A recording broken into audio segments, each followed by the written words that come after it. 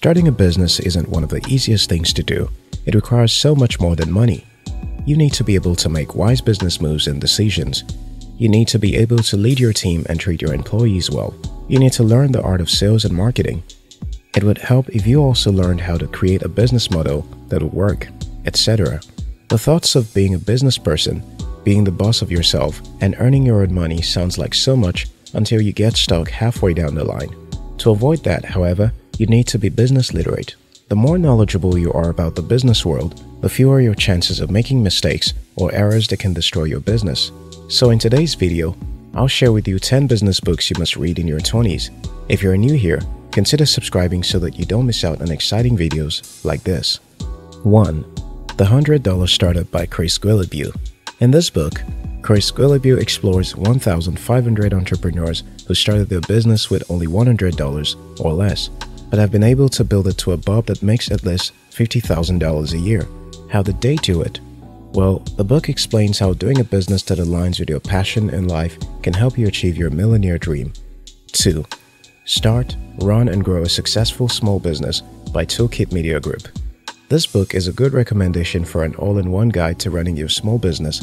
In this book, you'll learn everything about setting up a business, from planning to accounting and staffing with handy checklists, case studies, and model business plans to help you start and grow your business. 3. The Business Planning Guide by David H. Banks Jr. David H. Banks Jr., a former banker and entrepreneur, offers a reassuring voice of experience to help business owners venture into the unknown business world. This book provides tips to help you successfully launch your startup, including how to analyze your business strengths, weaknesses, opportunities, and current market conditions. 4. Become Your Own Boss in 12 Months, a month-by-month guide to a business that works by Melinda F. Emerson. Business That Works, a self-guidebook by Melinda Emerson, the founder and CEO of Quintessence Multimedia, outlines the task you need to carry out to get your business off the ground. The book details the step-by-step activities you need to do within the first year of launching your business, from reaching out to venture capitalists or contacting investors and creating a one-year marketing strategy to getting the right software and investing in graphic design.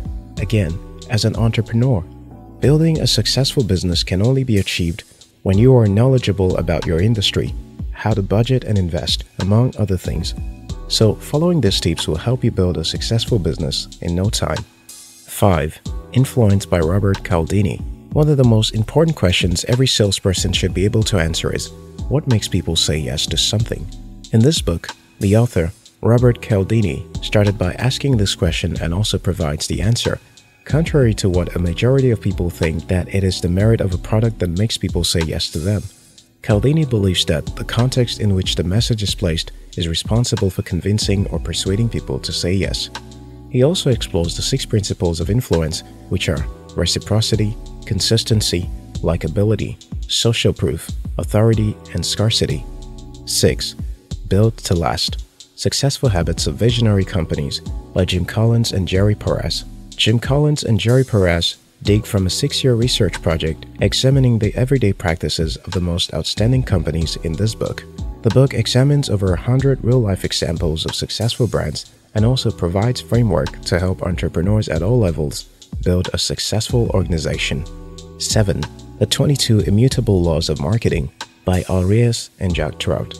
The key takeaway in this book is that marketing is a battle of perception, not products.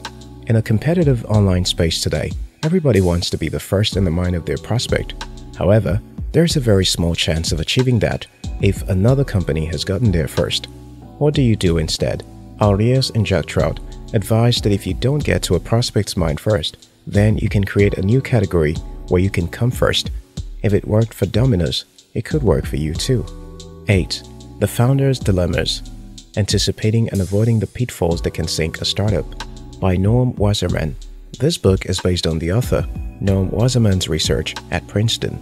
Wasserman, a clinical entrepreneurship professor at the University of Southern California, studied founders from many industries and detailing their experiences, the good, the bad, and the ugly, which he documented in his book.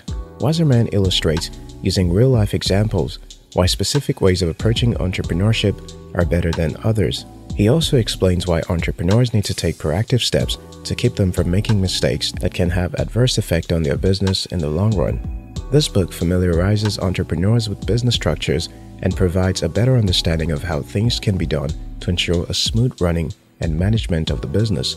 In other words, the book prepares new entrepreneurs for the successful management of their business.